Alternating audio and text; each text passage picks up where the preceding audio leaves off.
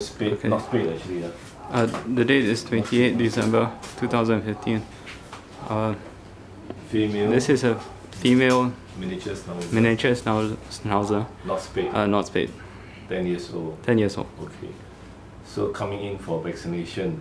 So during the vaccination, we have done the weighing and the temperature is normal. Then we examine the dog starting from the front. So the mucous membrane. This dog is pink in color, so this is okay. Not dehydrated, and the owner says eating very well.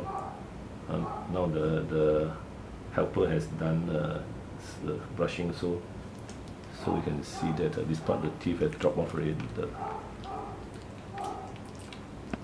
And this side, the dog doesn't like people to open the mouth because it's painful. That's the reason. Because the gums, the roots are exposed. You see the roots. Okay, so that can be disturb him. Now the other thing I would advise the owner was this. One of the tooth just dropped out. Need to decay. So this small lump here. Lucky for her that it didn't grow much bigger. But it's best to remove it when it's small, because sometimes they are slow growing cancerous cells, slow one. But once they grow fast, then they will spread. So it's a simple surgery, about 10 minutes. Then the other thing, now we turn the dog upside down.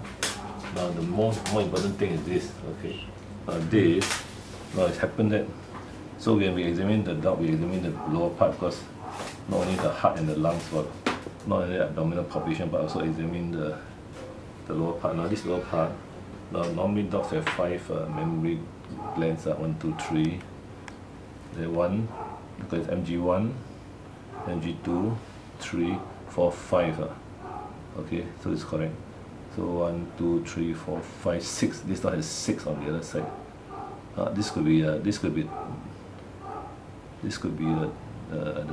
know whether this is a tumor or what. Was it there before from young? Has been there, yeah. So she has 6 on one side. Normally should be 5, and 5 on the other side. Okay, so now the main thing is you can see there's a bit of swelling. There's another one here. This one here. Where? Below. This one is not. This is one. This is this one. The extra one, yeah. I don't know why this dog has 6. That means 12 actually. So now the important thing of the female dog not spayed, the old female dog not spayed. The most important thing for the vet to come to check is pyometra. Pyometra means discharging pus from the uterus. Now sometimes the owner doesn't know because the dog keeps on leaking off the discharge. So, but from here we can see this vulva is swollen. So that shows that this dog has been trying to clean herself until she leaked until so hard that the vulva is swollen. Now so far I see there is no discharge. No discharge doesn't mean there isn't. I just said the dog might have cleaned off the discharge. Sometimes has little brown bleeding. Correct. That is the one, the dirty brown blood. Yeah.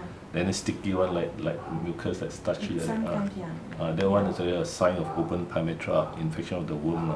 It's called open because the thing drip out. Okay. The cervix is open. It's called open pyometra. So if the owner ignores it, then of course the dog keeps on licking it, and those are poisonous because it goes to the blood system, and then it becomes toxic to the dog. The dog will, in time to come, not now, then will become septic, and then doesn't eat and drink. Okay, but now at the present the dog looks healthy now.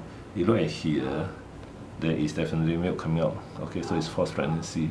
Now, forced pregnancy occurs normally 2 months from the heat period, the bleeding. When was the bleeding? I can predict it's in October. Normally. Now rarely, rarely she has menstruation. Okay, because you didn't see, maybe not that she doesn't have last it. time it's quite obvious. I have to wear the pad for her. Correct. Because sometimes this. Now just slightly stain only, maybe 1-2 days. This is a bit blood really. So is that was it in October? The dog keeps on licking herself. So we will know the history. Normally it's 2 months. It could be 1.5 months. Was it in October? She licked quite often also. So all these are health problems already the dog has. So if she licks quite often, that means the pyometra, the infection of the womb, has caused those pus to come out from here. and the dog tried to clean herself because dogs are very clean. They don't dirty the apartment or the house. So this is really a sign of open pyometra, because the owner said there's some reddish brown discharge. When was that? Like Recently? Probably 2 or 3 months back, like that. 2 to 3 months back, but a short while only. that one is because it's too much, so the dog cannot lick off, you see. Oh, okay. So after that, the dog keeps on licking. Every day is licking, right? Now, yes. So pyometra occurs, pyometra infection of the womb occurs about 2 months, generally after the heat period. So I can see that the heat period is 2 months ago, because there is milk here. So when there's milk, the dog has forced pregnancy. Forced pregnancy, I did abdominal palpation. There were hard lumps, but those were stools. Now, forced pregnancy normally occurs about 2 months after the heat period. So when you see milk, you know already that the heat period was 2 months. And pyometra also occurs after the heat period, which is around 1.5 to 2 months. And the evidence is this swelling, because by right there should be no more swelling after the heat. So this swelling should be occurring only in October, when the dog has heat in a normal young dog, young female dog. But it shouldn't still be around even until now, which is already the end of the heat period is about 2 weeks only actually. So there's another more important issue, is that this breast nodule, not detected, is quite small. There is only very small. So it can be removed, no problem. But I really advise the owner, this is due to the ovarian hormones stimulating the breast tumor. So whether this one is cancerous or not, we don't know yet, because it has a small one. But if it's cancerous, then the whole breast will be hardened and big, a big lump. And then some of them over time will spread to this one and spread across to the other side also. Over time, maybe 1 or 2 years down the road.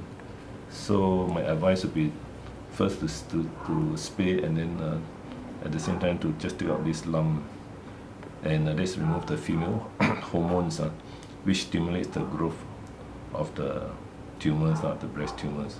And once you spay, everything will be back to normal, including this vulvar swelling, because there's no more discharge of the pus from the uterus to the cervix and then comes out here. And also sometimes the bladder also get infected. Her urine's okay? Okay. Color? Normal? Yeah, it's light yellow. So this dog is actually, overall, is quite good condition. It's not too fat and not too thin. You feel the spine is normal. See a bit of the waist. And overall